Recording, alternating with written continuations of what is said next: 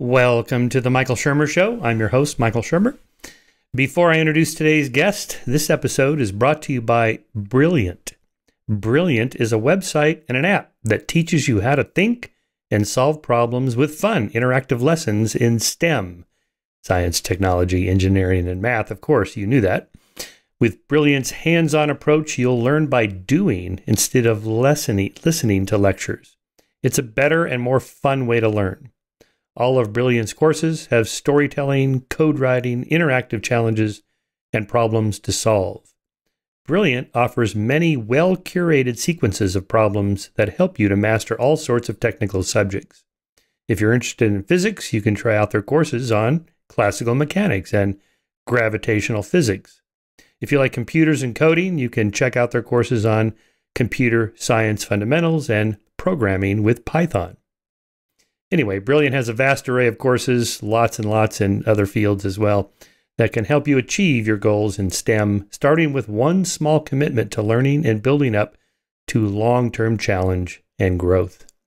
To check out the many courses available and find out the one that's right for you, you can go to brilliant.org, and to get a free sign up for free or free trial, you go to brilliant.org/Michael Shermer. That's MICHAELSHERMER. Just make sure you get it right. Brilliant.org/Michael Shermer. You sign up for free and give it a shot. As you know, I'm very interested in all forms of online content. I consume a lot of it myself, and Brilliant is a great new website. Check it out. All right. Thanks for listening. And here's the podcast. My guest today is Kathryn Paige Harden. She just goes by Paige. The Genetic Lottery, Why DNA Matters for Social Equality. Okay, really important book, just a great book. It's important because this whole issue has been so associated with the kind of racist far right, white supremacist far right, and so on, and so much pseudoscience from the last century that it's become a taboo topic, and Paige is very much on the left. Politically self-identified, and that's an important, unfortunately, an important proviso for this conversation, not my conversation, the national conversation on that. So we start there, just talking about why this whole project is so politicized and racialized and so forth. We talk a little bit about Charles Murray and the bell curve, but not that much, and instead really look at what we mean by genetics and say something's heritable. We go through the 3 laws of behavior genetics and what they mean, what we can really learn from twin studies. We talk about polygenetic scores, which is the weighted sum of an individual's relevant genetic variants, and then the genome-wide association studies that people like Paige conduct, and what that can tell us about various social outcomes that we're interested in, particularly education. Spend a lot of time on education. We talk about intelligence, Gattaca. Does all this research lead to an ultimate sci-fi scenario like Gattaca? No. And we explain why that is. Then Head Start programs and other social programs, do they work? Well, first of all, what do you mean by work? So we get into that. And then the distinction between science and morality, that is to what extent IQ scores matter or not, or that they're heritable or not, is irrelevant to moral values and rights that people should be treated equally, for example. Talk about epigenetics, and then wrap up talking about social justice, anti-racism, Black Lives Matter, move for equality of outcomes versus the equality of opportunity. So I argue on one end of that, and she argues toward the other end. That is, I'm in favor of equal opportunities regardless of the outcomes, and then she shows how that's not so simple. Anyway, she makes some really good points. It made me think about that. Touch a little bit on reparations and UBI, although not too much because that's not really her field of study. But some of her findings in the book do speak to that. So then we wrap up talking about volition and moral culpability, free will, and then what's next on her research. So enjoy the conversation. Thanks for listening, and thanks for your support.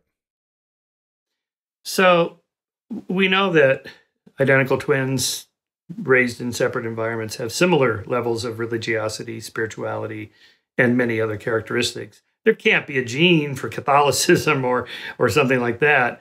or even in the more simple examples like Nancy Siegel's the research on twins and the twins that giggled the same way. They each wore rubber bands on their hands, and they even used the same toothpaste, this Vatermicum toothpaste from Sweden.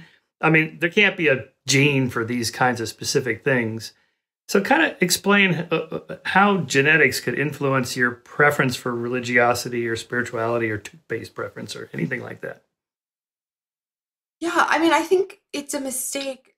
I love those types of examples, you know, genes associated with toothpaste preference or genes associated with religiosity or with political beliefs, which are so clearly socially constructed. An example I talk about a lot that came up in the New Yorker article was, you know, we know that divorce is heritable. These are clearly socially constructed behaviors that we can't understand just purely at the level of molecules and cells. Like, what does it mean to be divorced is something we define at the level of interactions between people in a particular society with reference to particular laws. Same thing with religion, same thing with politics. So I really think of it in terms of, you know, our genes are influencing very basic aspects of our temperaments, you know, our personalities in this sort of way that you might measure personality in babies, right? Like if you have a newborn, you can see that some are more easily soothed than others, or others are more rhythmic in their day-to-day needs. They go to sleep at the same time, they eat at the same time every day. And then with these embodied characteristics, we are then put into a social situation where we're faced with repeated choices. And so those embodied characteristics are sort of refracted through the choices that are available to us. So I think in the case of politics, it's not that there's like a Democrat gene, but there's probably a, you know, well, there definitely is genetic influences on your disgust tolerance or your preferences for novelty. And then given the way that we construct political parties in our current system, people tend to find themselves in one political party or the other in ways that are, you know, roughly approximate to some of their personality characteristics, although we can certainly find examples of very open to experience Republicans. So I think religiosity works the same way. You know, I think a child that is born, like my son, when he was born, I could never figure out what he needed because it was never that he was hungry at the same time every day or sleepy at the same time every day.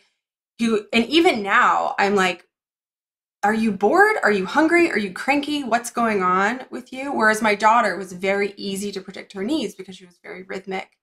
And then you think about, well, here are religions that require you to do the same thing every day in the same sequence. Who's going to have an easier time with that versus a harder time with that? So I think that we have very basic personality traits, and then they get sort of pushed into the different social roles that we play depending on the options that are available to us. I think that's also why you see that genetic influence, as measured by either measured genetic studies or twin studies, you know, a lot of times people think that the influence of genes is going to be the biggest when people are first born. And then there's going to be these like slings and arrows of outrageous fortune that like environment's going to sort of accrue on top of that. But actually what you see is that heritability estimates tend to go up. They're bigger in adulthood than they are in adolescence, and they're bigger in adolescence than they are in childhood. So even as people are accruing environment, the relative influence of genes seems to matter more. And that's because people are increasingly picking their own environments. They're selecting what they want. David Licken, the behavior geneticist at Minnesota, had this great phrase, the cafeteria of experience, right? And like as you go through life, you increasingly choose things that are reflective of your own personality characteristics. Right. So it sort of reverses the causal arrow.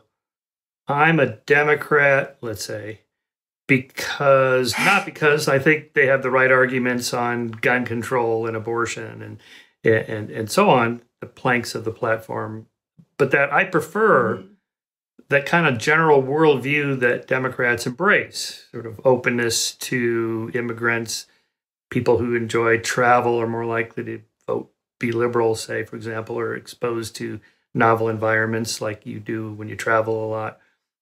And just by temperament, I feel like these are my people. I feel more comfortable being around people that are Democrats, let's say, even if I don't even know what they are. And then I kind of nose around for which is the party that I want to join. It's like, well, these are my people. All right, now what are your arguments that I can use when I'm in a conversation? When somebody says, why are you a Democrat? Oh, well, because of gun control and abortion and so forth. Yeah, so that's what you're saying. Well, I mean, I think that's a reasonable story that we can tell about how it comes to be that genetically more different people are more likely to be different, not just in their height or their eye color, but in something like political ideology. And it's very similar to, I think John Haidt's first book was on this, we have these kind of intuitive moral judgments, or these intuitive, this is my group and that's your group, joinings first, and then we often look for reasons and rationality to support that afterwards. And it takes quite a deal, I think a good deal of work to break out of that, which, I mean, to bring us back to the book project, I think is part of why the book project is, facing my book, The Genetic Lottery, has an uphill battle, because I think genetics has been conscripted into these kind of tribal affiliations. Like, we believe this about genes, or we believe this about intelligence. And I'm asking people to kind of re-examine some of those really intuitive beliefs. And I think, as many people have seen in response to the book and to the New Yorker article, people are reluctant to do that. That's hard. That's a big ask of people to reevaluate their sense of what beliefs cohere with their kind of in-group, out-group. Because the whole study of genetics has largely been affiliated with the right for the past century, and a lot of really bad things, discrimination all the way to genocide. And, so you can kind of see why, and therefore your book, your publicist makes a pretty big deal about the fact she's on the left.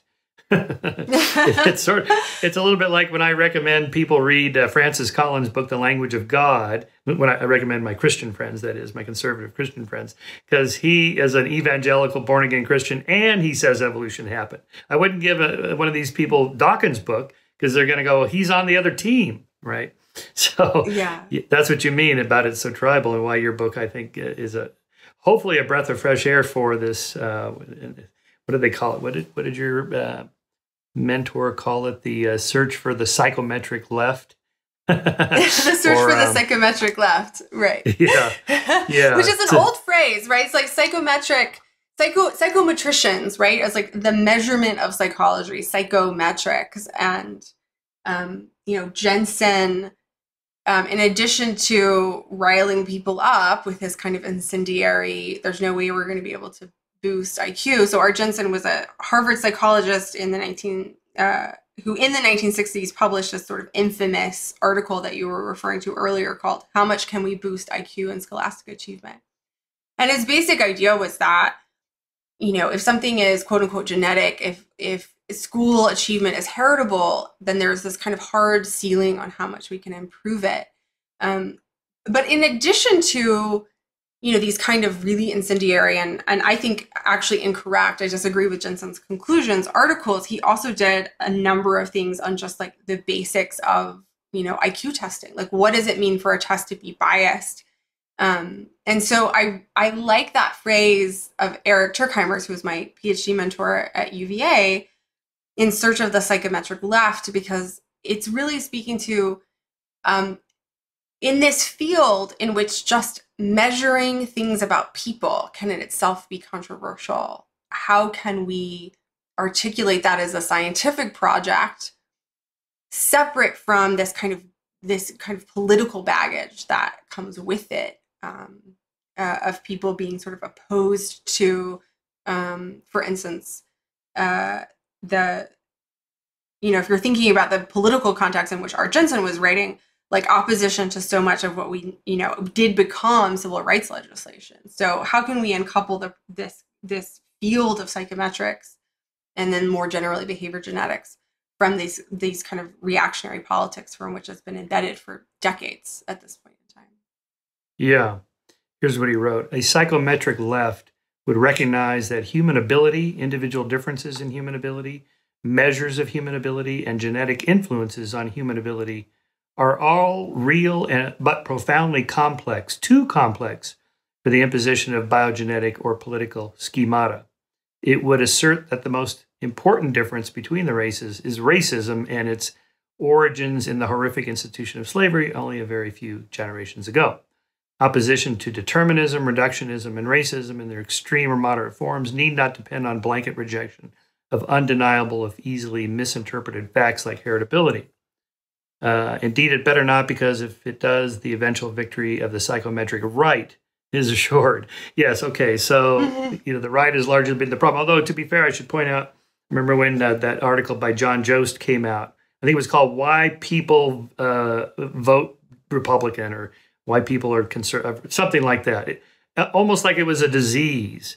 And the whole thing was kind of premised on, why did these people, this huge group of people, believe these crazy ideas, as if we were talking about UFOs or something? They're Republicans. It's half the country. And, conservative. And it was a lot of the stuff like, behavior genetic research about some people are more sensitive to loud noises, and they startle more readily, and they don't like to mix with people that are different from them racially, and therefore they vote more restrictions on immigration, things like this. But a lot of conservatives, I remember this was on all the talk shows, lost their minds about this, saying, well, actually, these beliefs are actually better for society, and kind of pushed back against the structure. Just the question as it was asked, as if it was a problem that people are Republican or identify as conservative. And so I could kind of see that cutting both ways, although mostly on the right. But to be fair, on the left, you have what I call cognitive creationism, or blank slateism, is Steve Pinker's book, or Judith Rich Harris, The Nurture Assumption. That can't be right. The environment has to operate on something. It has to operate on a platform of some kind called neurons, and they're made of proteins, and these proteins are designed by genes. So genes have to have some effect. So let's start with the laws. Your mentor's 3 laws of behavior genetics and what they mean. 3 laws of behavior genetics and what they mean. You probably have it memorized. This is probably Eric's. I do. Yeah. Well, it came out in 2000, right? So it's interesting to think about how durable that paper is, right? It was 21 years ago that it was published. And the first law of behavior genetics is everything is heritable. And by that, he means if we are looking at differences in behavior in a group of people, whether that behavior is how quickly can you solve math problems, how likely are you to go to a party, how likely are you to become depressed, those differences between people are going to be associated with genetic differences between them, or more genetically different people will have more different lives, is basically what heritability is about. I think what's been a problem in psychology is, to what extent is that ignorable? So environments, yes, they operate on neurons, they operate on brains, they operate on people that are embodied. Can we kind of waive that heterogeneity, those differences between people, and say, well, we're just not really concerned with that. Like, this is that part of the equation, and I'm interested in the environmental part of the equation. Or does, in fact, the existence of these genetic differences complicate our ability to study the environment? And I think that the latter point is what I think the problem in psychology is, that it's difficult to study environments if genetic differences are not accounted for in any way whatsoever. But I've also found that that's really profoundly unintuitive for people. That I was trained as a clinical psychologist. That's what my PhD is in. My research, so much of it is on the environments that affect children and teenagers. And I'm interested in genetics in large part because I want to get it out of the way, right? Like, I want to understand, what is affecting kids. And I can't do that effectively if the environments that I'm studying are also related to the genes that children are inheriting. So that is like that on one level is a very basic point, but on the other level is a radical point because it requires people who are primarily interested in the environment to take genetics seriously as a source of individual differences in people's lives. Yeah, I think that's one of the most important messages of your book, that people have just not heard that. It just needs to be repeated over and over and over. You actually absolutely have to understand this in order to control for it as an intervening variable so we can look at the things we can do something about and exactly what we can do. You mentioned divorce. Okay. So in the personal article on you, it said you've been divorced. I've been divorced. But if you ask me why'd you get divorced, I wouldn't say, well, it's in my genes, some level of it. I would just say, no. Well, I wouldn't say that either. She did this, and then I did that, and then the whole thing unraveled. It'd just be purely environment, 100%. So in what way does genetics have anything to do with, say, divorce? Well, if you look at, even psychologists that have nothing to do with genetics, but they just study dating, marriage, and marital conflict. So one of my best friends who used to live in Austin is a researcher, Paul Eastwick, and he lives in Davis, California now. And he does these fantastic studies of speed dating, for instance, where it's like, you say you want this, but this is the person whose number you actually want at the end of the night. Or these studies of relationship dissolution, like when you've first gotten together with someone, at what point do you realize this is a short-term relationship versus a long-term relationship? And then also, what is it about each member of a couple that predicts the likelihood of their experiencing high levels of marital conflict or divorce? And what you see as one of the biggest predictors of marital conflict is the personality trait of neuroticism, right? Are you an emotionally labile, anxious, depressed person? It turns out that you're harder to live with and you have more conflict in your close relationships than if you are a sunny, not prone to anxiety, dispositionally easy person. And I don't think that is surprising to anyone. I think we can all think about previous of our partners and be like, that one was neurotic and that one was less neurotic. And that, influenced the ease of building a relationship that had durability. And then if you're thinking about like, well, where did that come from? Like, where does my proneness towards depression and anxiety come from? There's a ton of good research on infant temperament, Jerome Kagan's work about the inhibited child and how that's related to later proneness to anxiety. And I think that's obviously influenced by our biology. So I think for all of these questions, it's about, you might have, identified a theme where it's like about building kind of the chains, right? Where this aspect of your temperament gives rise to this aspect of your adult personality, which is then responded to in certain ways by the people you're in relationship with or by your society that leads to some outcome. I think that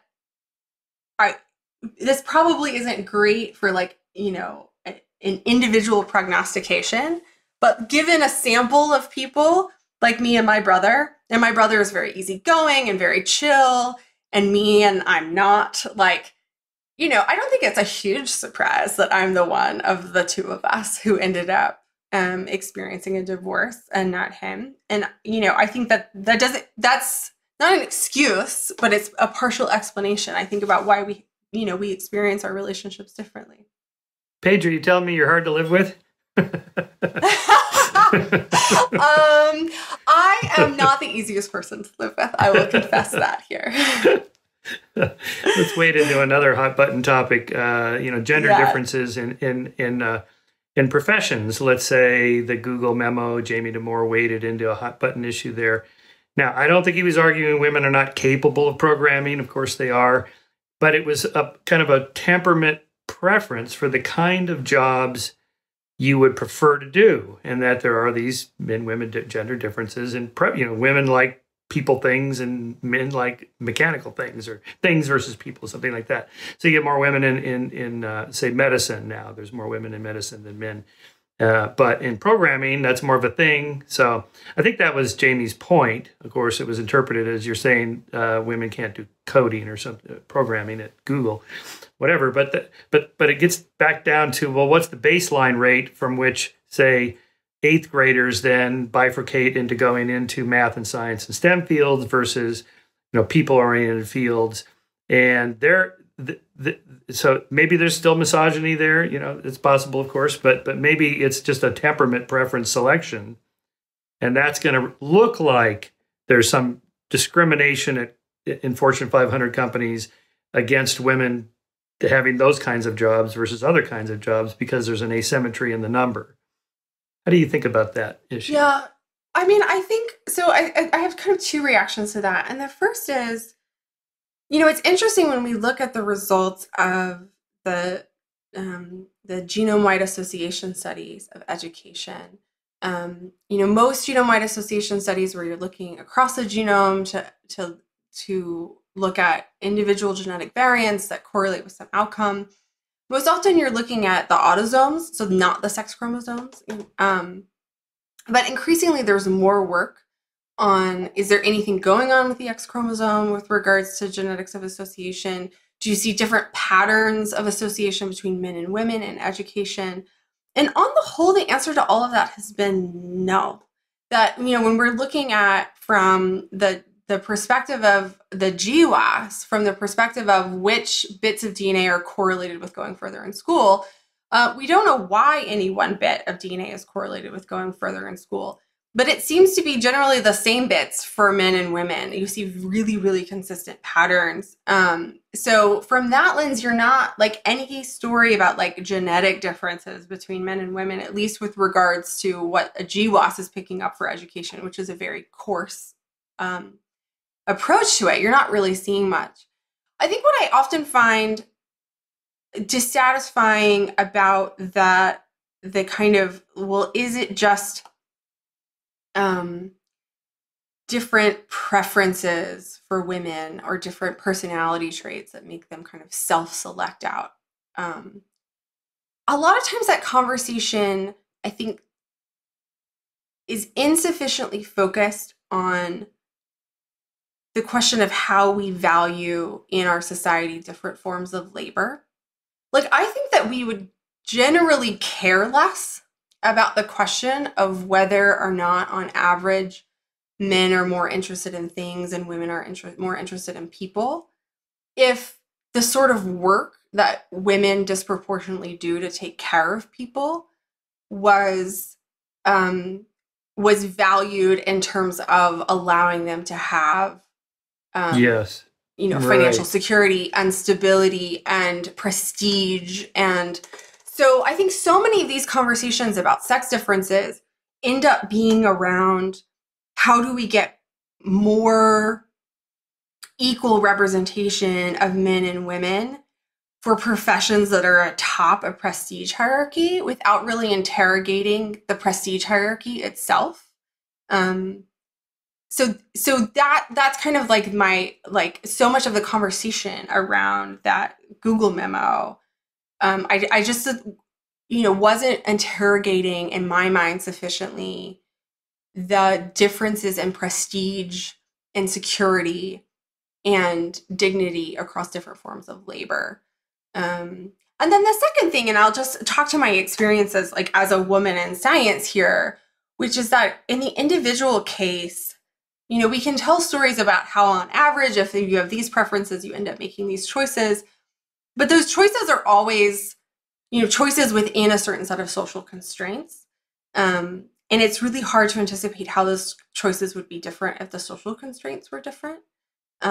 So, in my kind of general view is that a good society is one in which people have more good choices and they're not constantly deciding between bad choices. And I think a lot of times, we give women in science a set of kind of impossible choices. And then the narrative of choice around that feels to me, and I think to many women, as incomplete in terms of thinking about the structural factors that have, shaped that choice, those choices, and the choices that they do make over many years. Yeah, I think that's a really good point. And I would point that back at feminists who have argued that, women should get out there in the workplace and be CEOs and so on. They've kind of handed it over to the men saying, you guys have all the prestige and power and money, and we want it, or we want our share. That's assuming that's a better job. Who wants to be a CEO of a company? I know some. I don't want to work 80 hours a week and be stressed out and have no social life, no personal life, no family life, no exercise. I mean, in programming at Google, I don't want to work at Google. That's like a real job. Yeah. Those guys work, most of them are single because they that's all they do is work. Yeah, they give you free food and you get to play volleyball on your breaks, but you got to work 60, 80 hours a week. Who wants to do that? To me, that's not the prestigious job at all. It's one of, this is the word intersectionality is thrown around a lot, and I know can strike people as it's controversial to just even bring that up. But I think one of the things that I've learned from people who identify as intersectional feminists is this critique of kind of lean in girl boss feminism, where we're going to have the exact same hierarchies of power and prestige. And we're not going to interrogate those. We're just going to make sure that there's, more gender diversity at the top.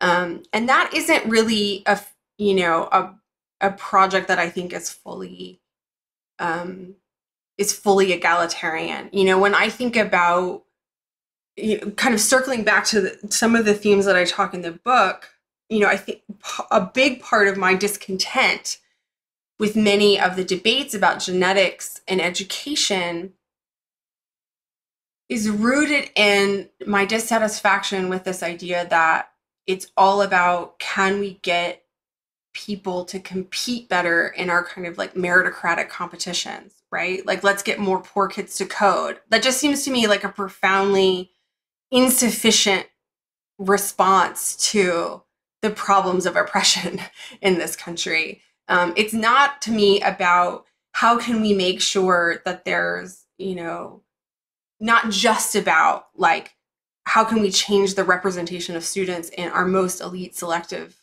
institutions? But how can we make the experiences of labor and education more broadly accessible for everyone? And that seems to me like a different kind of goal. Yes, well, that controversy is still going on of the parents that basically cheated the selection system to get into the elite colleges. Just shows how powerful that norm is. Until you think about it for a second, what difference does it make whether you go to Harvard or Yale or USC or UCLA, or you go to a state university that's not quite as prestigious? You're very likely getting the best, if not even a better education. In the case of like going to a community college or just a general state college, you're more likely to actually have the real professors as your teachers rather than graduate students, because the professor is under pressure to publish and he's in the lab or she's in the lab all the time. And but we still have this, you got to get, I have a 30-year-old daughter and a 5-year-old son now. And I remember when my daughter was young and we got her into this all-girls school in Pasadena, Westridge School for Girls. Oh, they're going to get them all into these Ivy League schools. And I'm like, yeah, okay. And then one of the moms was like, if my daughter doesn't get into Harvard, my life is ruined, basically. I'm like, what? Okay, this is getting crazy, right? Why is that? So there, I think the problem is not so much in our genes or individuals. It's society at large has kind of constructed this narrative. These are the most important, valuable things in life. And yet, I know. Well, I think. Go ahead. Well, I don't know if you've read, Michael Sandel's work about meritocracy, but I think a number of people have increasingly made this point that a culture that's devoted to everything is a locus of competition and this kind of winner take all, and this sense of precarity, that no matter how much money you've accumulated right now, it could be taken away, and that you need to shore up your children's future however you can. I think that felt precarity that comes from the culture of meritocracy affects everyone. And it doesn't just hurt people who we would recognize as relatively disadvantaged. I think parents all the way up and down the socioeconomic ladder feel that I have this now, but it could be taken away from me. I have to make sure that my children can compete. And so a lot of felt psychological pressure around this. And then often, when we're talking about the elite institutions, we're not just talking about education in terms of learning. We're talking about power. We're talking about to what extent are you within elite, powerful networks. And so obviously that becomes a locus of anxiety for people. But it depends what you want in life and what the goal is. I mean, just reflect back to push back against the narrative. I mean, if the goal is to lead a happy, fulfilling, meaningful, purposeful life, there's a gazillion ways to do that without ever going to Harvard, without programming at Google or being a CEO or anything like that. And just... No, that's definitely... I mean, I totally agree with you there. And I think one thing that we, as a culture, don't do as well as we could is at celebrating and recognizing the paths through education and through labor markets that are not do not require getting a PhD, but that still can give someone a good and meaningful and life where they feel like they're contributing and they have security for themselves and their family. One of my favorite examples is that the median salary for a plumber in the Washington, D.C. area is higher than the median salary for a first-year assistant professor of English, right? I love that. But we have our prestige hierarchies of which one of those careers is better.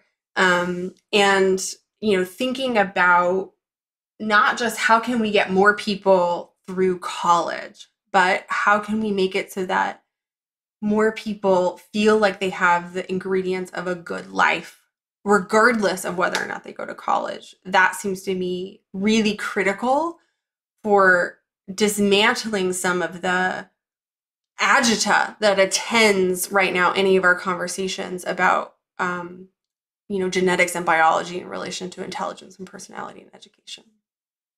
Yeah. So even if we convince everybody you don't have to go to college to lead a fulfilling, meaningful life, you do have to have some level of education. Right. We can't stop it at, say, 6th grade and expect somebody to function on any level in society. We want rational voters and should be able to read the New York Times or Wall Street Journal and, consume content reasonably well without having to go to an elite college. Okay. So then the question is, to your research, to what extent can we improve that, let's just say, Head Start program through 8th grade or 10th grade or something like that? That seems to be where the controversy is and where a lot of our problems are, right? We have failing schools and, so talk a little bit about what the research is on that. Do Head Start programs work? And what do we mean by work? And what's our measured outcome we're looking for? Yeah. So there's a couple things. And one is that, yes, we can improve how children do in school. And yes, we should.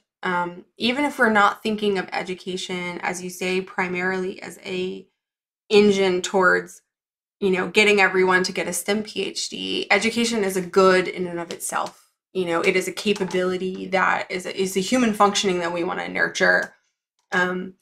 I don't think that we do as a society and as an education system as good a job at that as we can.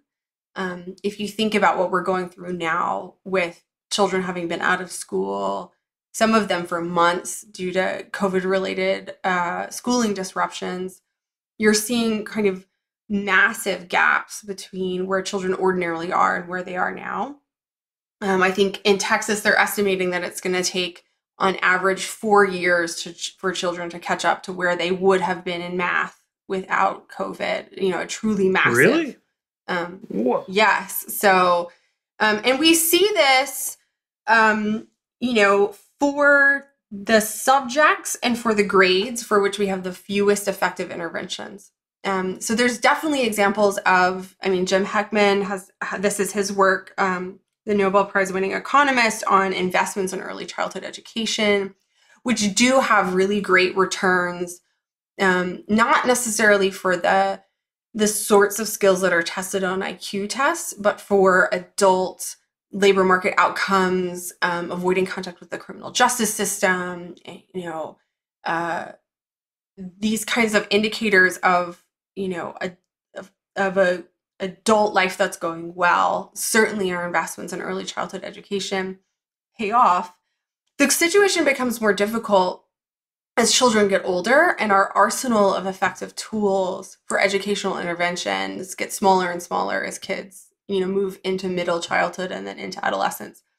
A colleague of mine at the University of Texas specifically focuses on educational interventions for high school students and notes in his papers that basically almost nothing works. So most RCTs, most randomized controlled trials of educational interventions, particularly of things that we're trying in middle childhood or adolescence, make no difference on average.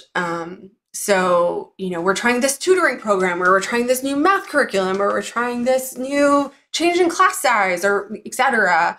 And then you look and you see that the children who were randomized to the treatment that people were excited about, they don't look any different than the kids in the control group. So there's a lot of reasons for the measured outcome on some standardized test later. So on some standardized test or some kind of more distal indicator, like high school graduation rates or not feeling a grade or something like that.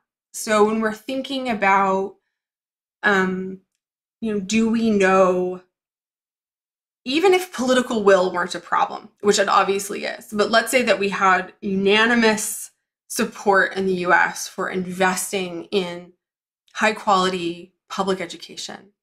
What does that look like? Do we know exactly where the most effective levers of change to pull on are?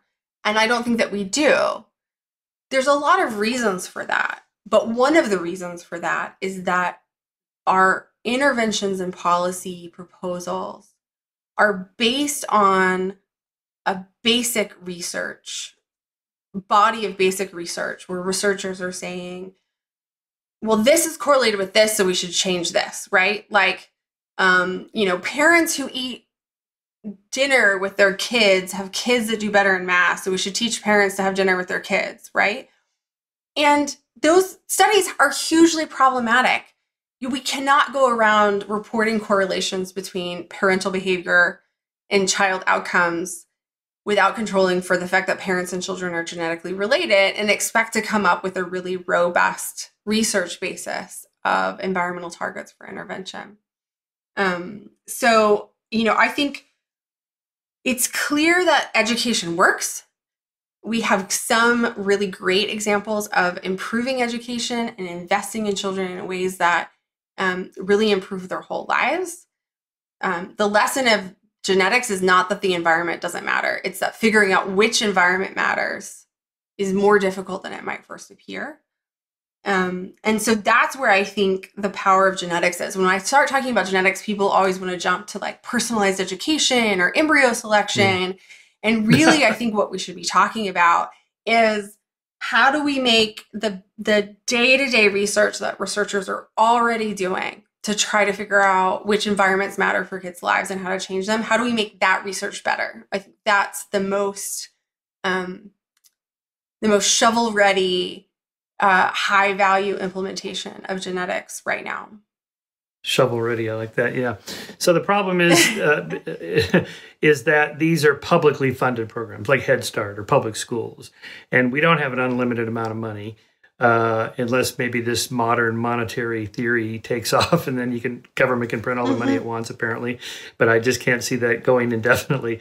So we have to make hard choices. Okay. So and we have to have some kind of metric to see if it's working. So that's going to be an average score compared to the A/B test, the before and after, and so on. But yeah, so I mean, the idea, say, behind Head Start, let's get kids started super early, before even kindergarten. I mean, that sounds like a good in itself, and I think it is. I think it is as an individually. So here, let me just reflect on this for a second. Thinking out loud, I was thinking about Judith Rich Harris's book, The Nurture Assumption. And the media reception of this book, is parents don't matter, as if if your kid doesn't get into Harvard, then you failed as a parent because 20 years ago you didn't do the X, Y, and Z, and so on. But the rebuttal to that is that's not why you do these things for your kids. You don't do them for some outcome 15 years from now. You do it because you love them right now. Today, I want to make the next hour for my little guy really fun. So we're going to build a little toy together and play. I don't care if it makes a difference or not in 20 years on some standardized test. I don't. But I guess we can't say that as a society if we're going to use tax dollars and go, all right, we're going to spend $100 million on this program so that this kid who's 5, when he's 20, he'll be able to do X. And then you don't see any difference. And then conservatives go, you see, we wasted our money. It's like, well, you see where I'm going with that. Yeah, I do. I have a couple of thoughts in response. And the first is, Judith Rich Harris, she wrote this book and she was like, children raised in the same home who aren't genetically related, who are adopted, or after we take into account their genetic relationship, children who are raised in the same home don't end up similar in their life outcomes. And that should really make us pause when we think about how important parents are parenting, individual differences between parents in terms of how much they make a difference for kids' outcomes. And Robert Plomin, the behavior geneticist in the UK, has made similar statements. The thing is that's true when we're looking at twin and adoption studies of personality or of psychopathology. It's not true when we're looking at years of education. So even in twin studies, you see that there's this shared environmental effect for your likelihood of going to university, your number of years of education. There was just recently in Scientific Reports a very large meta-analysis across multiple birth cohorts in multiple countries that replicated that finding that there is this kind of shared environmental effect on education. There's one study that I really like out of the University of Minnesota that's basically like, your family environment might not raise your IQ scores that much, but it will get you into college. And I think that tells us something about the way that privilege works and the limitations of privilege, at least in American educational systems as they're currently constructed. So, I think even separate from like buying their kids' way into college with like fake lacrosse or whatever that scandal was, parents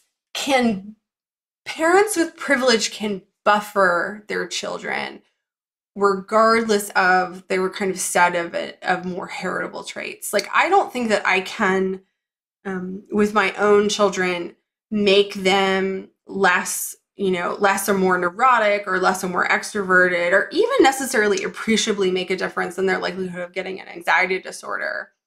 But I can hire them a counselor in high school if they need to get over their test-taking anxiety so that they can sit for their standardized exams, that sort of thing. So I just want to push back a little bit on the narrative that parents don't make a difference for educational outcomes, because even with twin studies, we see evidence that they do. My other thought in response to that is I think, this idea of, is this a means or an end, really bedevils so many of our conversations about parenting and psychology. Like, if I say, having this type of physical environment for your school doesn't make kids' test scores better, I'm not saying that we shouldn't have better physical environments for kids. Like, I think regardless of whether or not it improves their test scores, like, all children should go to schools and in aesthetically pleasing, adequately warm, adequately cool, well-equipped, non-roach infested, like, where would you want to spend time? Like, children are little people. Like, we should respect their experiences, qua experiences as they're having them.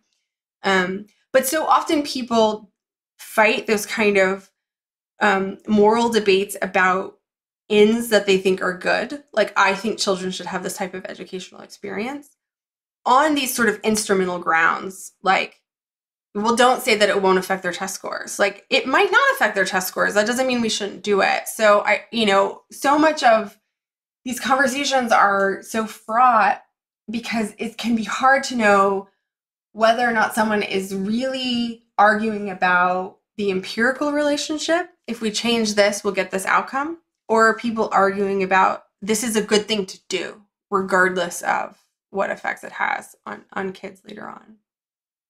Yeah, well, of course, there's a lot of good things we could do, but we can't afford. So you can't do everything. So that's the need for data and for people like you to tell us what's the right thing to do.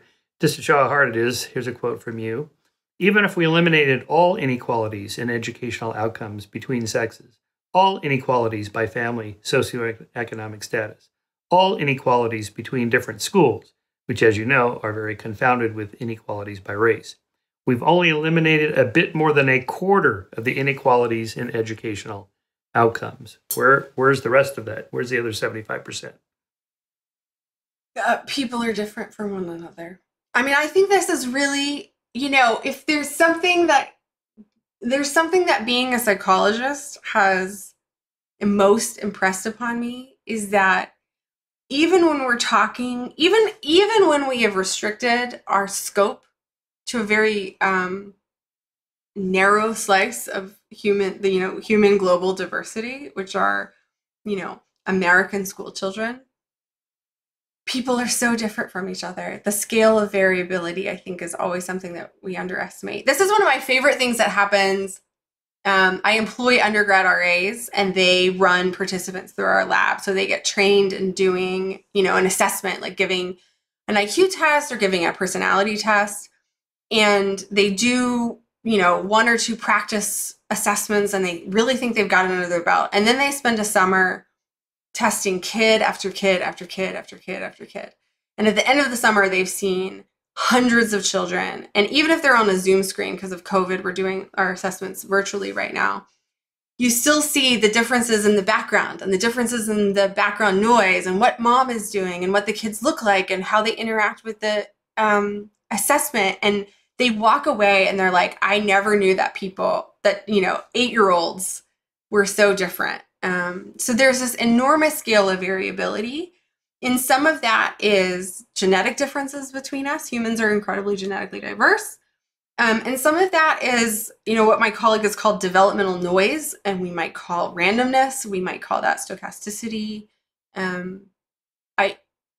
So much of our conversation about inequality in America is about inequality along dimensions that are easy for us to see: gender, race, social class. And that can elide the inequalities across dimensions that we can't see, which is just the incredible scope of variability amongst people. Yeah, the problem social scientists have is you got to have a box to tick. Which one are you, married or divorced? Are you, firstborn, later born? Are you, how much do you make? 0 to 50, 51 to 100, and so on. You got to tick a box, right? So that we can have some kind of correlation and run these regression analysis and all that stuff. Yeah. Otherwise, what are you even talking about? That's what you're supposed to do. But that's delimiting is your point there. So let me one of my favorite studies. Oh, go ahead. No, I want to hear about your favorite study. Wasn't one of my favorites. Like, I didn't conduct it. One of my favorite studies that I've ever read is on the unpredictability of human life outcomes. And it's this study where I talk about it a little bit in the book, where they have measured essentially everything they can think to measure on these children from birth until age 12. And then they give the data to 160 different teams of researchers. And they say, I want you to take all this data and build a model and tell me what these children are going to be like at age 15. And it turns out that even with this wealth of data, we're talking 12,000 variables over 12 years, 160 different teams of scientists, none of them can explain more than 20% of the variation in how children look at age 15. And, what does that mean? I think some people can take that to mean to be really depressing about, the capacity of social science to predict something about how kids do. But there's also something I find a little bit comforting about that humans have an incredible capacity to surprise scientists' best guess about what they're going to do next. There's so much variability and unpredictability in our lives. Yeah, that's amazing. That doesn't surprise me though. I mean, just I think you talked about in the book the number of genes involved just in height, which is highly heritable, and it seems like it'd be relatively simple. Was it like 1,300 genes or something? And you still only accounts for like 10% of the variance or something, just nothing. Yeah. No, so for something all the things that we're talking about. For something like IQ, intelligence, whatever word you want to use for this, cognitive abilities, much less religiosity. I mean, there's just the chances of capturing very much of the percentage of variance is pretty low, even if you're just studying genetics, just the twin studies. Yeah, I mean, I think there's another great paper that I really like, which is about effect sizes. You know, when we say that something is a big effect or a small effect, what are we talking about? And their point there is, you know, small effects can be meaningful in the long run, but humans are so variable that we shouldn't expect any one factor, including their genetics, and in particular, any one genetic variant, because for all of these things we're talking about, you know, thousands upon thousands of different genetic variants. It is this confluence of many infinitesimally small things adding up together that shapes who we are. So this would be your rebuttal, which you presented in the book, to the Gattaca scenario, that there's no possible way you can take a CRISPR machine and engineer your own baby to be the way you want it to be. Even if you could somehow capture all 1,300 genes for height and manipulate them the way you want, they're not independent. You're going to get side effects because of pleiotropy, right? The genes are located next to other genes on the chromosome. So you select for one, you get something else, like the famous silver fox genetics research in Russia, where they selected for docility and they ended up with floppy ears and little patches on their forehead and a bunch of other things that they weren't anticipating. So, I mean, there's no way to do this. It's like that. Remember that movie Boys from Brazil, where they this is the idea that, you know, that we're going to create another Hitler in South America, and oh yeah, so that was the idea. They had his genes, and so they basically cloned a bunch of baby Hitlers and then set up a bunch of environments to be as closely matched as Hitler's own life trajectory, which is impossible. I mean, it's just, you know, you're not even in the same decade, not even the same century, much less decade, much less what school he went to or his experiences with his mother. You know, see, his father was domineering, you know, but how domineering? You know, you'd have to have the perfect measures for the father of the child, and, you know, just ridiculous idea. I mean, so, you know, there's kind of two directions that we can take that conversation. So another study I really like, it was published in Science several years ago, where they took genetically very similar mice, and they raised them under the sort of identical conditions, and then they put them in this big vivarium, like this big cage, with all these motion sensors so they could track where the mice were going. And what they see is how randomness turns into personality. That there's random differences in which mice go which place and how much the first day. But that influences their social arrangements for the next day, which influences their social arrangements for the next day, until you have the emergence of these stable patterns of activity and social dominance between the mice, even though they are, you know, genetically similar animals who are raised in exactly equal rearing conditions in the lab. Randomness. So on the one hand, we have these, you know, this genetic similarity and the shared environmental similarity, and then we see this emergence of idiosyncratic personality. There's similar lines of research that have been done with bees and with fish, you know, where you see the emergence of individuality out of what seems to be randomness, which again, I think makes it all the more remarkable how similar identical twins are for some of our life outcomes. Because in some cases, we see that the identicalness of early experience and genotype still gives rise to difference. And yet, for something like education, which takes, you know, in my case, you know, my children asked me what grade I'm in, and I was like, well, I was in the 22nd grade when I finally stopped going to school. It takes decades to complete. And yet we see identical twins so similar for that process at the end. I I think I will never get over finding that just like a remarkable observation about humans, that two lives can end up in such similar places. Yes, yes. When you see a stat like, 50% of the, what is it, identical twins, 50% of the variance on religiosity or political preference or whatever is accounted for by their genes. Just to be clear, that does not mean 50% of X is genetically programmed and the rest is environment.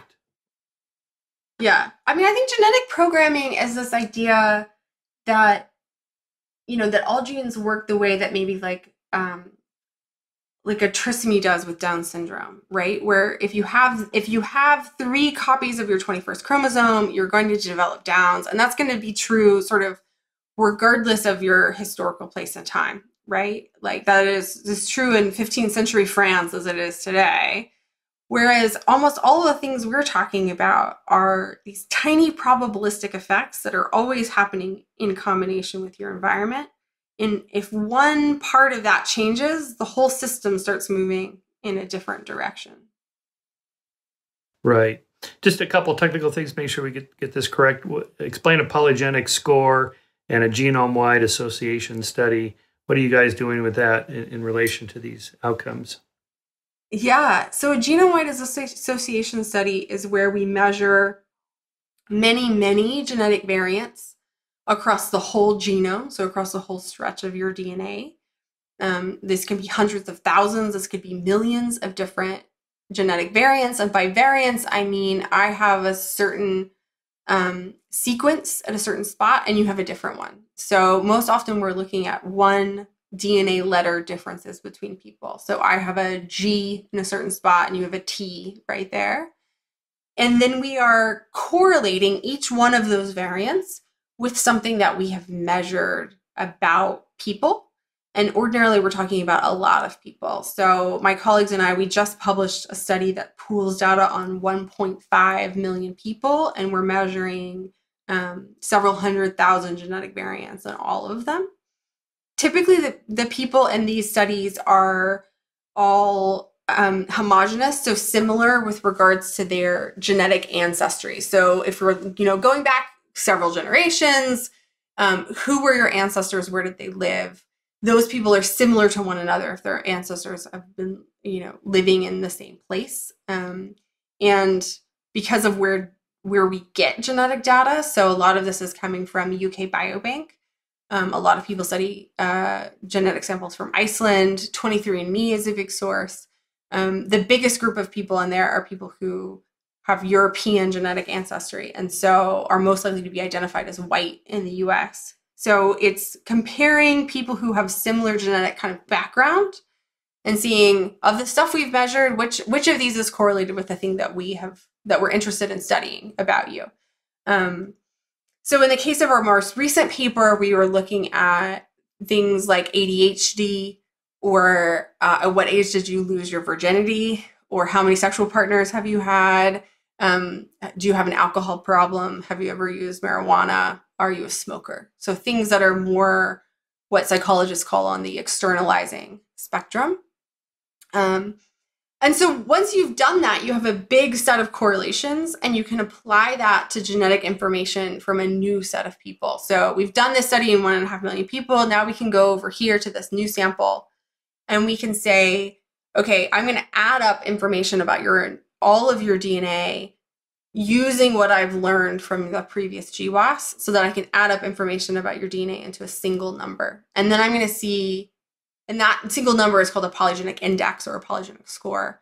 Poly meaning many, genic meaning genetic. So it's a many gene score. And then we're seeing how strongly is that correlated with something that I've measured in this new sample of people. So it's kind of like it's a replication exercise in a lot of ways. Like we think that these genes are correlated with something. Now in a new group of people, if I add up all that information, are they actually correlated with something? What's interesting about these is that they, in some cases, and I think education and externalizing are the two big ones, the polygenic scores is strongly correlated with how far you go in school, or do you have externalizing behavior problems, with some of the kind of classic social science variables, such as family income. So that's really kind of burst genetics back onto the scene. Now we can measure something about you that's just in your DNA, and we might not know why it's correlated with your outcomes, but it is as correlated as your outcomes as some of the things that we're used to studying as psychologists or sociologists.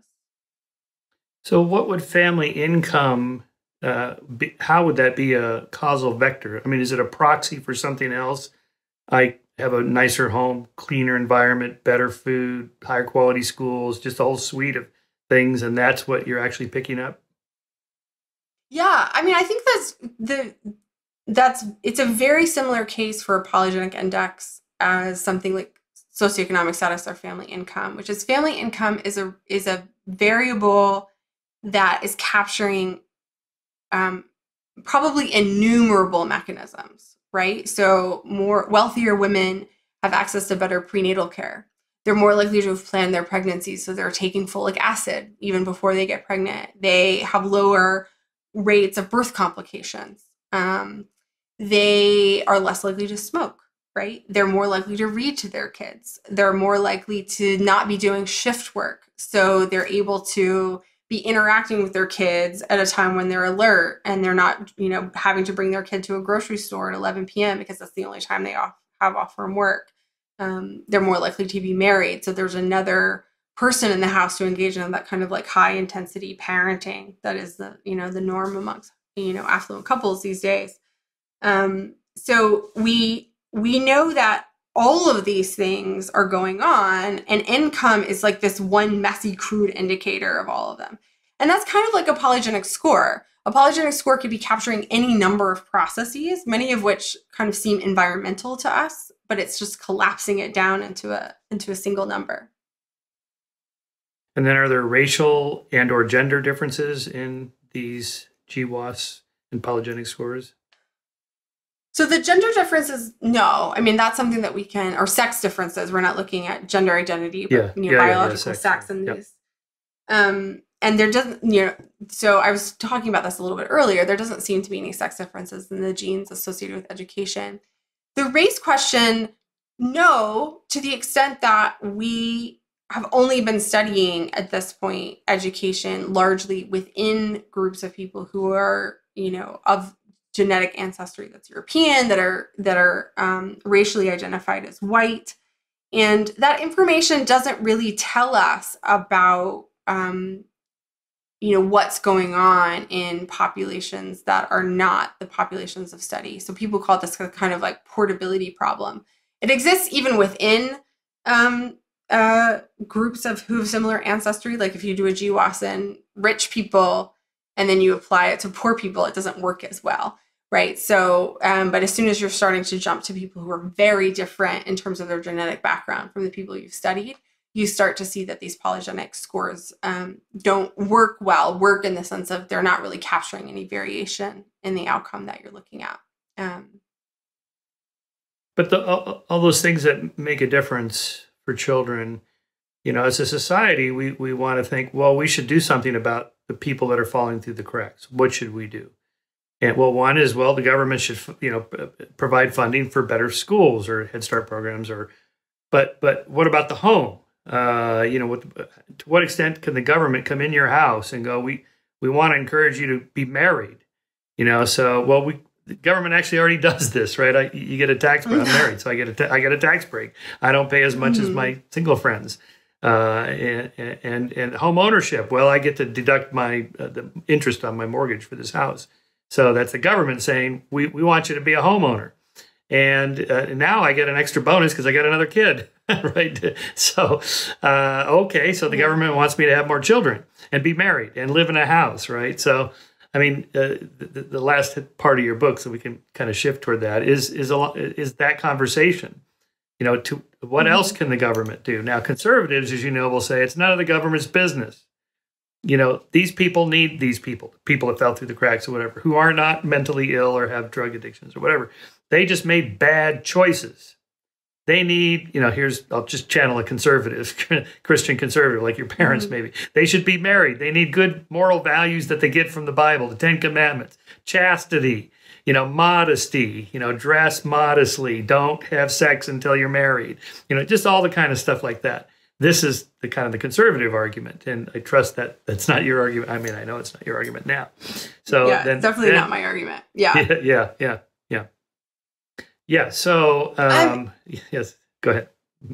Social programs. That's the hard one. The first thing that comes to my mind is a story.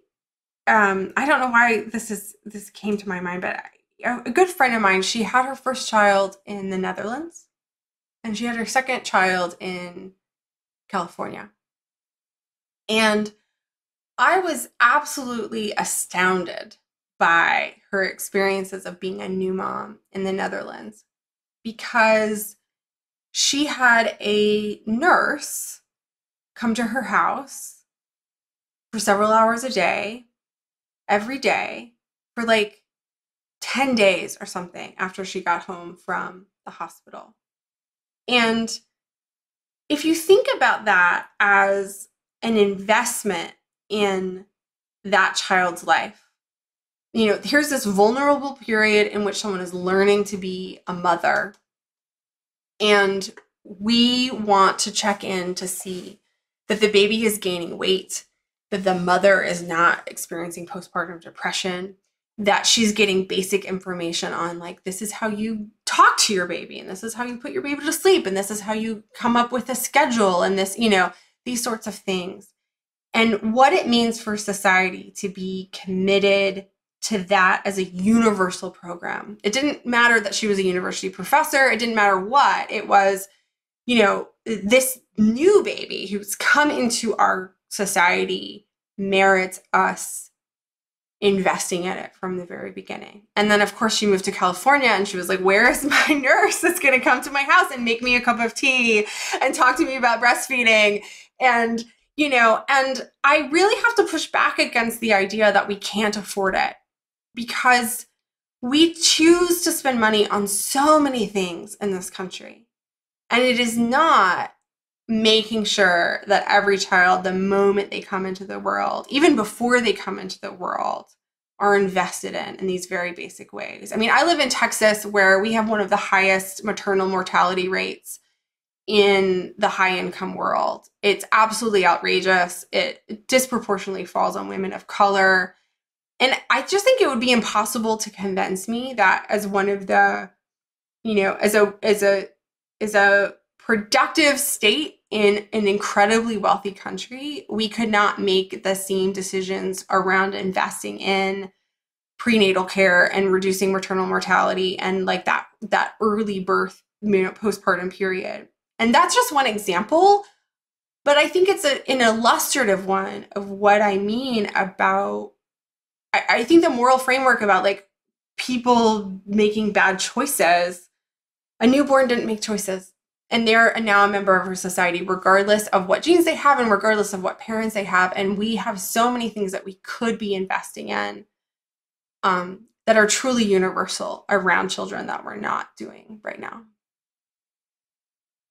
Yeah, although I could see the pushback from your own liberal colleagues about a GWAS score if it turned out, say, Blacks had a higher score on this or that leads to these social ills, and then they would be afraid that conservatives would then go, you see, this is what we've been saying all along, you know, and then you end up down the race rabbit hole. And so you could sort of see the fear of what you're doing on the part of your own liberal colleagues. Like, let's not put a number on that. It could be abused. Yeah, I mean, I think obviously there's fear from many people that genetics will be misappropriated for racist ends. And it's never been my intention to minimize that fear or the possibility of anything being misused.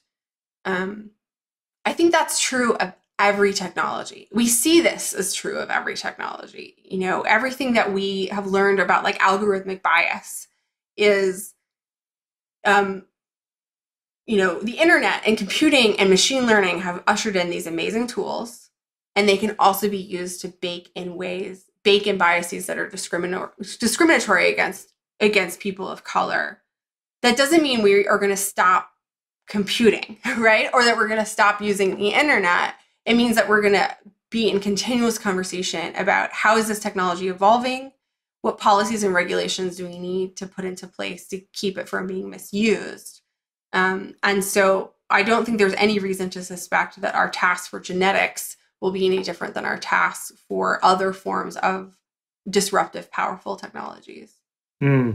Yeah, let me correct myself on that. When I said conservatives might glom onto that, most conservatives are more liberal than liberals were in the 1950s on these kinds of issues.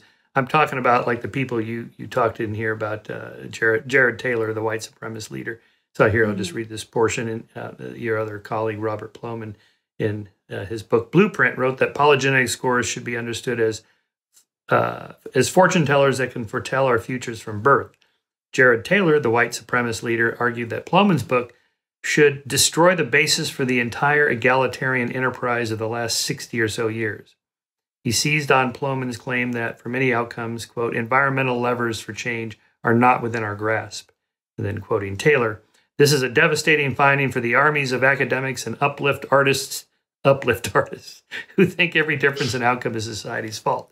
He continued, and although Blueprint includes nothing about race, the implications for racial justice are just as colossal. So when I say they, I mean the Jared Taylors of the world. Maybe I should get a T-shirt that says "Uplift Artist." I kind of like that. Yes, Uplift Artist. I like that. That's good. All right, let me. I mean, I think it's interesting that we're talking about that particular quote because it really speaks to me as to why I think my book is important. I really do. I wrote it despite knowing that it's going to be controversial and despite getting a lot of blowback from my colleagues for it, because I do think it's really, really important, given the way the science is moving and accelerating, to be able to formulate why Jared Taylor is wrong. Like, why is genetics not fundamentally threatening to the egalitarian project? I think I have a good sense of that, but I don't think that many people are. That comes naturally to them. We're so used to thinking of genes and equality as enemies. And I don't want to be in that vulnerable spot. I'm not going to cede genetics to the most pernicious voices anymore. I don't think we can. Yeah, no, your book does that perfectly. I was going to use this example. Where's my notes here? The seed corn example that Richard Herrnstein used.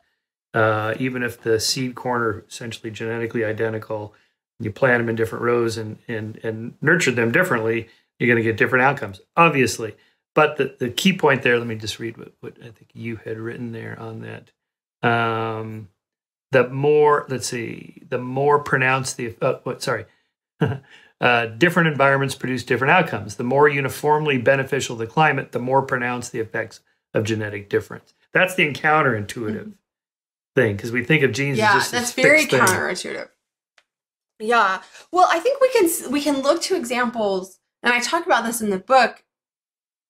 Genes are not destiny, and as we change environments, we see the relationship between genes and outcomes also change. But they can change in ways that are varied and unpredictable. So we see environments where what they do is, what many people call a Matthew effect, the rich get richer. So, everyone benefits, but the people who had pre-existing advantages benefit the most. On the other hand, we also see interventions that are raising the floor, right? We might think of them as equity promoting. They're benefiting everyone, but they're benefiting the most vulnerable the most. One of the things that I find really powerful about genetics is its potential to allow us to see that. Right now, when we do a randomized controlled trial of an intervention or evaluate a policy, we're really focused on the average treatment effect. Is this is this moving the needle on average? But that's eliding an enormous amount of heterogeneity, of differences between people. And some people are benefiting a little and some people are benefiting a lot. Who is benefiting from what we're trying in education or what we're trying in health policy? That is a question that is really difficult to answer.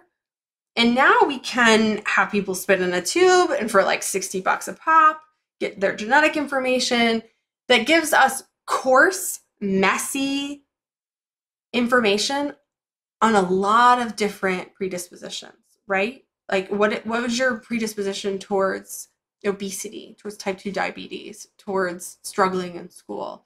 And I think as a scientific tool, That's really remarkable, actually. I mean, it would have been unfathomable in like well, some people would have fathomed it, but it would have sounded like science fiction in like 1995 to be able to do that with such ease now. All right, let's talk about the last two big topics: social justice and free will and determinism, agency, and so on. So, some light, easy things. Just some light, yeah. You channeling John Rawls. You ask, what sort of society would you want if you didn't know what the outcome of the genetic lottery was going to be? Well, I guess my answer would be, I want equal opportunity for inequalities. I don't care how equal or unequal the outcomes are. I want equal opportunity, not outcomes, because people are so different, as you've been pointing out here. And but you push back against that in the book, because that's kind of a meritocracy thing. Even if I grant that we're not there yet, that we don't have equal opportunities. Maybe the problem is we never will. Maybe this is it. But I mean, what difference does it make how much more money Jeff Bezos has than me? I don't really care. I mean, I have enough. Like the joke, I have something Jeff Bezos doesn't have. What's that? Enough. Okay. And as long as, all the lowest boats are, up at, by the raising tide to some minimum level, 3 square meals a day and health care and a roof over your head and so on. Beyond that, why would I care if somebody is, the outcomes are so unequal, as long as the bottom is reasonably high? Yeah. I mean, so there's a lot to respond to there. I think one thing I want to just kind of query about is when you say you want equal opportunities, what that looks like. Because I think oftentimes when people talk about equal opportunity, they mean treating everyone exactly the same. And an example that I really like thinking about, because I think it pushes on some of our definitions of equal opportunity, is the Americans with Disabilities Act. So the Americans with Disabilities Act says that everyone should have an equal opportunity to enjoy and use places of public accommodation. And that's a really interesting thing, equal opportunity to use and enjoy a place of public accommodation. You couldn't, for instance, say, well, everyone has to use the same staircase, so this is equality of opportunity. And it doesn't matter to me that some people are able to use the staircase and some people can't use the staircase. What's being equalized is not just the structure, but something about people's ability to use the structure, participate in the structure, enjoy the structure, interact in the structure with other people as equals. I don't think we've thought enough about what that means in terms of education and labor markets. A lot of times when people say equal opportunity, they mean, well, something about, well, we've given everyone like the same, they're all going through public school, all right, or we've equalized some aspect of schooling. But is that really equalizing their opportunity if children are coming into school with different learning needs, right? So I think a lot of what the rhetoric about equality of opportunity and equality of outcome misses is, what do we really mean by opportunity in a world in which people are beginning their lives, and in particular going into school in very different places? Yeah. I talk about this in the book. Yeah, go ahead. Yeah. Well, Jonathan Haidt makes a point, like, for example, when the U.S. Army integrated in the 1950s, blacks were quite a ways behind whites on standardized tests. So they said, all right, here's what we're going to do. We're just going to pour more resources into getting the blacks up to the level of the whites, and they did, and it did. And that kind of intervention, that's what I mean. So not that anybody gets any special privileges, but that no one's held back because of their background or something like that. So you as a woman, you should be able to be CEO of Google or program there, or whatever you want, whatever you personally want. No obstacles. No one's going to say, oh, women, they can't do this or that. The old Mad Men 1950s. There's still guys like that, but not many.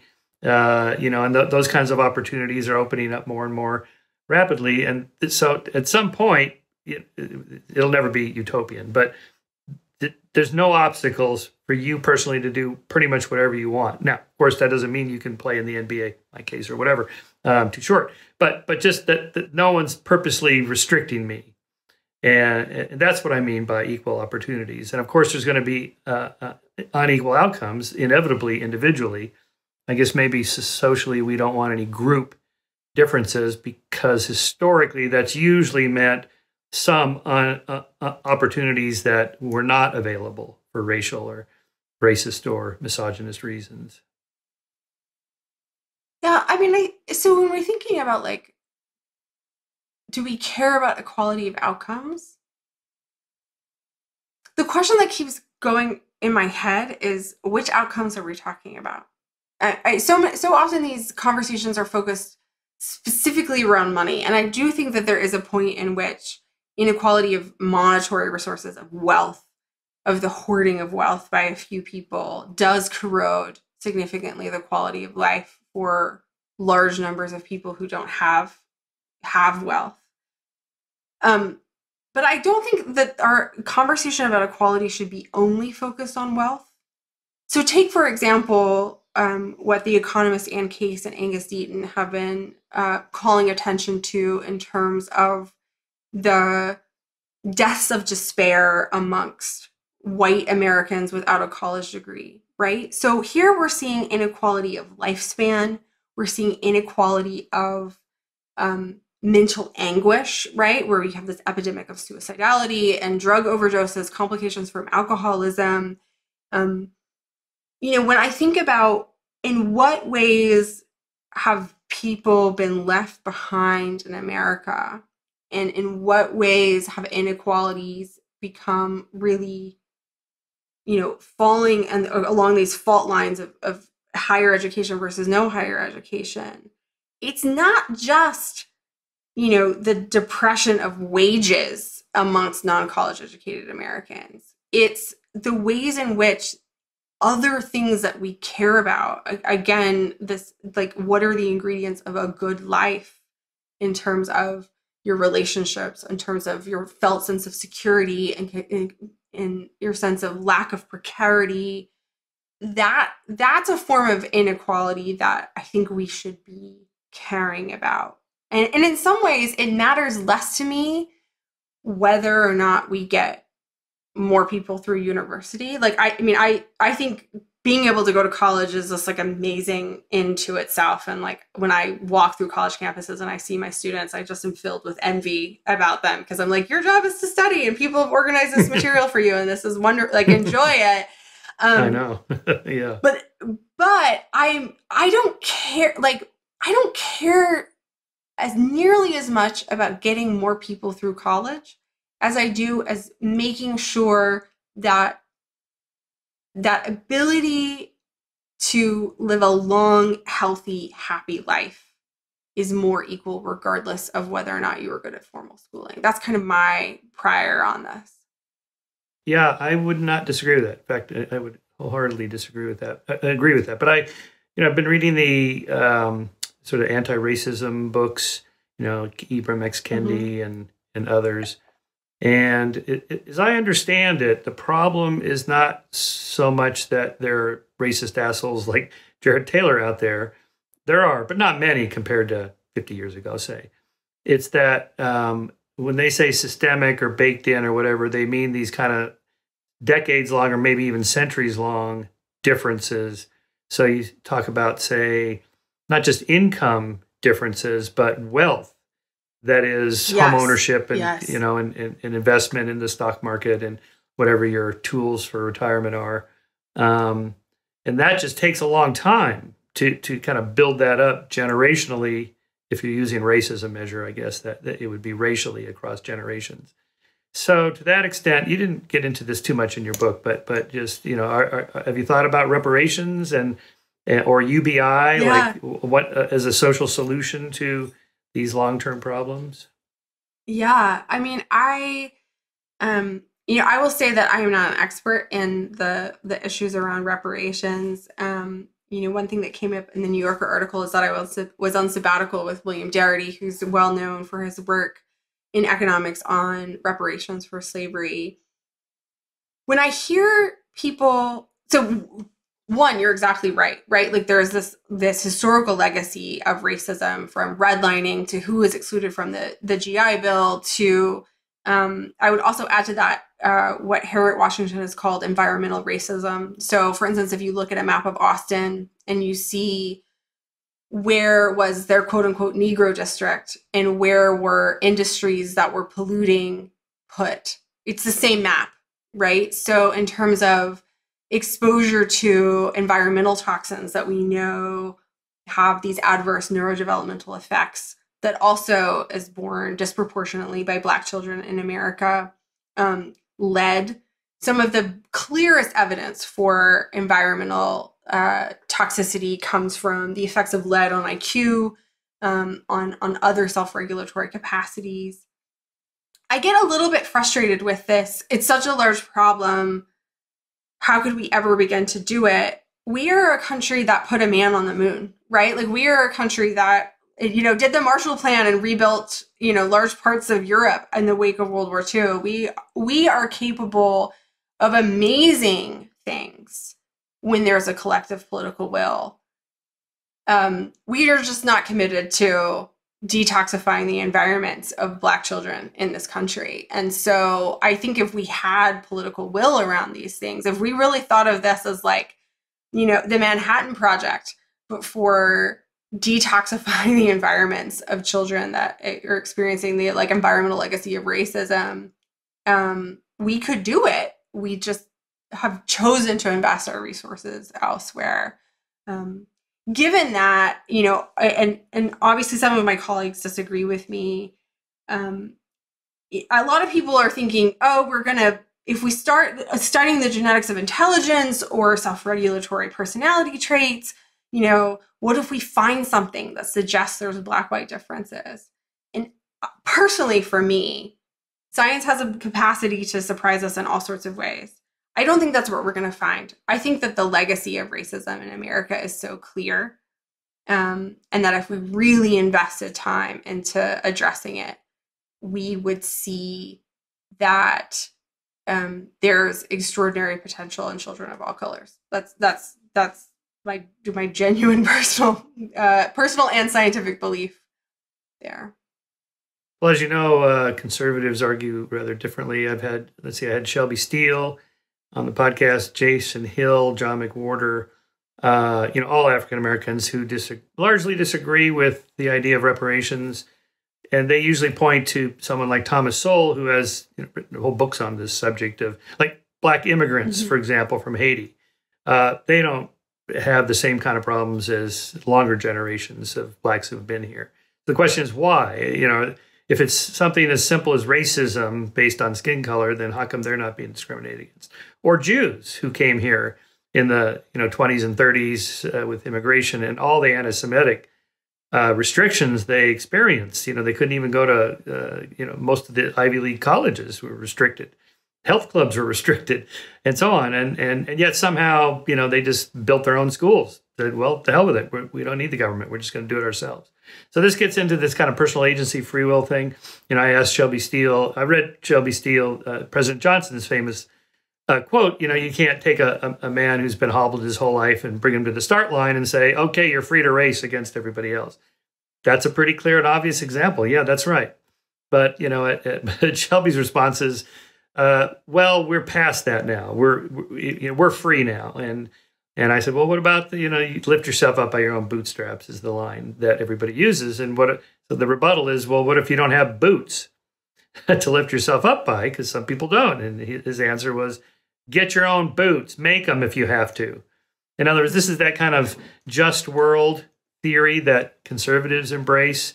The world is pretty just. It's pretty fair. And if you're falling behind, you just made bad decisions. You made wrong choices. You should not have gotten involved in that gang when you were a teenager. You should have chosen to run with other people, or you married the wrong person, or you selected the wrong job, or you shouldn't have quit high school. And they'll say things like, graduate from high school, get a job, don't have kids until you get married. Those are the 3 guarantees to keep you out of poverty. Those are volitional, so-called. Those are volitional choices. You respond to that. My response is there's a lot of different things I could respond to with that. I guess I want to come back to this question of who gets second chances, even when they've made less than ideal choices. I think if we look at the ways in which privilege works in America, what advantaged parents do for their kids, they don't just try to invest in them not making bad choices. They also try to buffer the consequences of their choices from being catastrophic. I often think that the loudest voices saying that people have made choices that lead them to deserving, whatever that means, their poor outcomes in life are often people who, if they interrogated their own lives, they will see that none of us has made a series of perfect choices in our lives. And a society in which there is space to have made different choices and still have access to healthcare, right? And still have some ingredients of life that I think are fundamental to human dignity, regardless of people's decisions in life. That feels just very important to me as a moral commitment.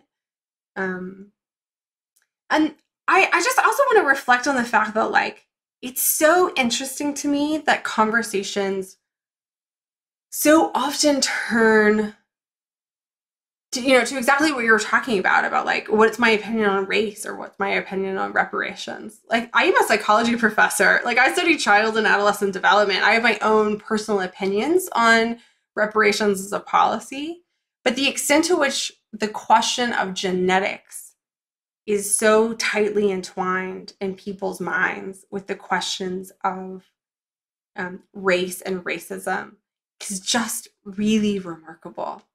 It's almost impossible to talk about genes without talking about race in America. Whereas in my mind, genetics are about what each individual is bringing to the equation, and the pernicious effects of racism. How I think we as a society should address those. Like, the question of genetic causes doesn't actually seem super relevant to me, to the question of, like, should we be committed to a multiracial democracy in which everyone thrives? Like, I think the answer to that is yes, regardless of the outcome of any genetic study. Yeah, people confuse scientific questions with moral issues. Rights are defended rationally through means other than the kinds of things you do as a social scientist practicing empirical science. Or we just declare them inalienable, full stop. They're real because we said they are, and we have a big military to protect our rights. Okay, whatever your justification is. So we should be committed to think about what we owe each other. What do we owe each other, regardless of their body, regardless of their brain, regardless of their choices? And I think there are things that we owe each other. Regardless of what the GWAS score is or the racial differences in IQ scores are, or a more current example I've been involved in is the trans movement. What percentage of kids are truly gender dysphoric and so on, with the implication that if it's not a big enough number or percentage, then society's not going to offer equal rights for trans. Well, it shouldn't matter what the number is. If it's just one person, they're a citizen of the United States, they're protected by the Constitution, full stop. Doesn't matter what the percentage is. People get confused about that, I think. Whether homosexuality is genetic or not, shouldn't matter. It doesn't matter. They should be treated equally either way. But for the longest time, of course, gays were arguing it's not a lifestyle choice because that was being thrown against them. You just made a bad choice. And we can help you correct that through these reparative, restorative, whatever they were, reparative programs. And but either way, I mean, whatever the genes or the evolutionary origins of homosexuality, whatever the story turns out to be, it doesn't matter in terms of the rights of homosexuality. And anyway, that's neither here nor there on that. Okay, last, wait, there was something else I was going to ask you. Oh, yes. So on that question, just knock this one out of the ballpark for us. The kind of the oversimplified version of what Charles Murray was arguing in the bell curve.